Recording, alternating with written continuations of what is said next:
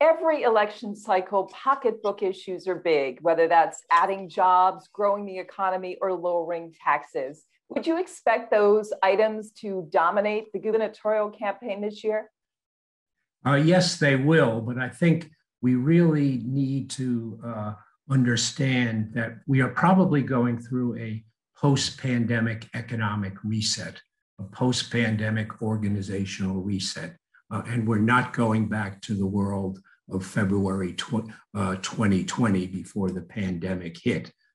But certainly all of those cost factors, property taxes and the like, are going to be major issues. However, given the influence of technology, given the influence of work from home, remote learning, and the like, we have a whole different set of factors. With millennials moving into the suburbs at a very rapid pace, one of the issues may well be a shortage of single-family homes, housing affordability, home ownership affordability as prices get bid up and the like. How are we going to be competitive with North Carolina? Are we going to be competitive with Kansas City and the like are also key issues.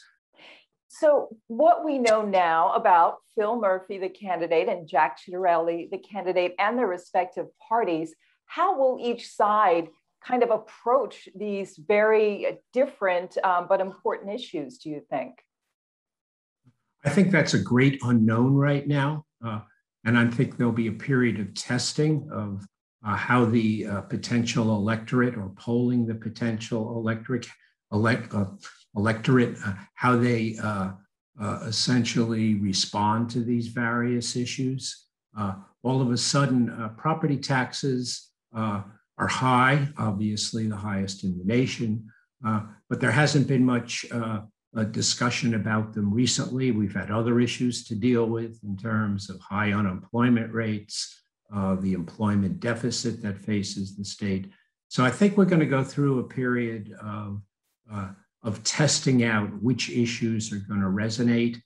It's interesting because we do see some of these issues really resonate year after year, but your point about how the issues have changed a bit, the discussion has to change too then, right? I mean, so the candidates probably have to think very differently than they have in the past.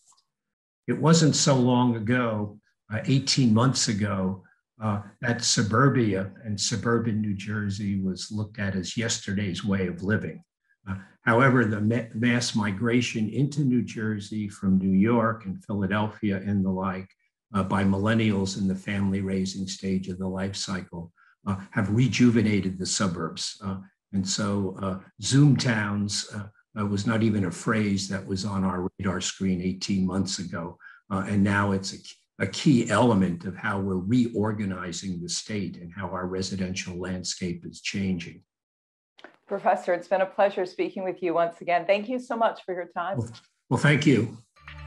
Thanks for watching. For more clips and episodes of NJ Business Beat, subscribe to the NJ Spotlight News YouTube channel.